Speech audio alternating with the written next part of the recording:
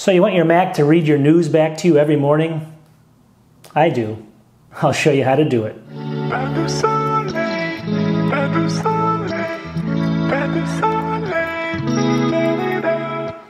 Welcome back to my channel. And so what we have today is a very quick one. I say this every video, but I promise this time it will be true. Maybe. No, it will be actually. So what I'm going to do is my workflow, every day I get up, I walk around on a stand-up desk and I want the news read to me, or I want maybe a sports article read to me. So how do I do that on my Mac? You know, when I say read to me, I mean it's going to speak the text right to me.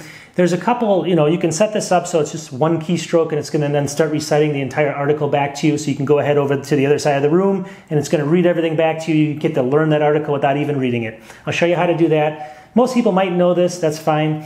You can do this with documents that you create, so you can listen to how they sound after you create them if you want, or emails that you create so it can read it back to you just to see if it sounds correctly. So anyways, it's useful for a lot of things. There's a couple different ways you have to set it up depending on if you're on an older OS of Mac OS or a newer one. Very similar though, I'll show you that.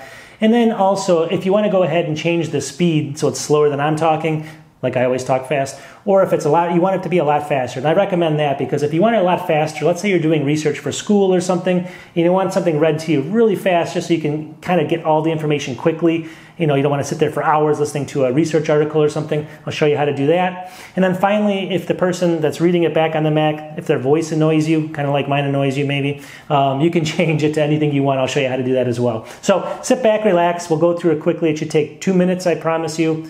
And then I'll wrap up the video at the end and hopefully you'll learn something from it. All right, let me show you how quick this is. So what you want to do is you want to go up to your Apple icon. You want to click on System Preferences. And right away you want to look for Accessibility, which is this little circle with the guy in it, and click on that. Now I'm in Mojave because I'm on a little bit older system. I do a lot of reviews. So, this is going to be a little bit different. I'll tell you in a second. But on Mojave, in earlier versions, on the left-hand side, there's an icon here called Speech. And I'm going to click on Speech, see it right there. Now, if you're on I believe it's like Big Sur or some of the newer M1 versions, this link will be called Spoken Content, not Speech. So that's really the main difference. So look for that as well. Everything else is kind of similar, or you can at least figure it out. So just get in there and fool around with it after you see this.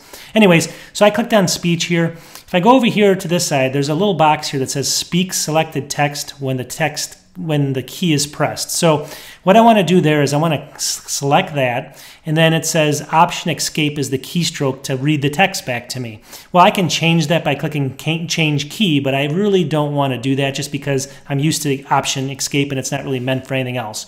So once that's selected, let's say I want to go up to the news. Let's say I'm going to go walk into the corner and do something, but I want to still have this news, this article, let's say about Apple Monterey coming up. I want this read back to me. All I have to do, and I'll just show you really quickly, is I highlight the text, and it can be the entire article if you want it to be. You just highlight it like that, and then go and click Option Escape and listen to what happens. Registered developers can download the beta through the Apple Developer Center, and once the appropriate profile is installed, betas will be available through the software update mechanism in System Preferences. All right, you saw that. Now, the funny thing is I left it on pretty quick. So let's say I'm doing a research paper and I want it to be really fast like that. I can go in and do that. Or I can actually, let's say there's a part that I really want to learn about, this is about the Alaskan purchase. I think we probably all forgot about that, right? But let's just say there's a part I really want to learn about and I want to concentrate on. Or again, you can make it go super fast like I just did so that you can learn a lot quickly. But if you want it to be slow, you just basically, you can select everything. You can go into here. Then up here, there's this slider bar. If you notice, I had it pretty fast up here. This is under the same area that I was just in, just FYI. But it was way over here and fast. But if I go way over here on slow, I can actually do the exact opposite. So I can click on this, and then I'll just go ahead and I'll click on Option Escape. Alaska Purchase, 1867. Acquisition by the United States. I just turned it off. You can turn it off with the same keystroke, the Option Escape. So you get the idea. It's usually the other way around. I usually go fast through these type of boring stuff, slower through other stuff. So it just depends what you want there. And then finally, there's a couple more things.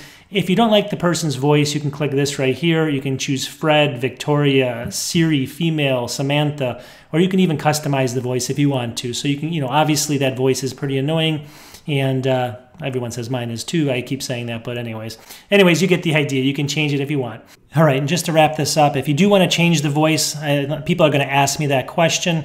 You can go into that customize again, and Apple provides a whole bunch, look in here, a whole bunch of different voices that you can go ahead and try.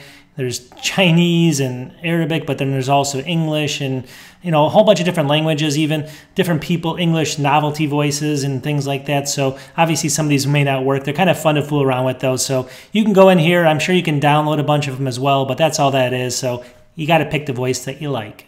All right, so what do you think? Not too bad, right? It's simple to set up. It takes literally 2 seconds. It takes less than that time to hit a keystroke and have it read back to you. So it's one of those tips, again, most people kind of know they're out there. Most people have heard of them or they know they can do them, but unless they're actually shown how, they never even venture to even try. So all I'm trying to do is show people there's more things built into macOS than you think. This is more of an accessibility feature, but again, anyone can use it for any reason.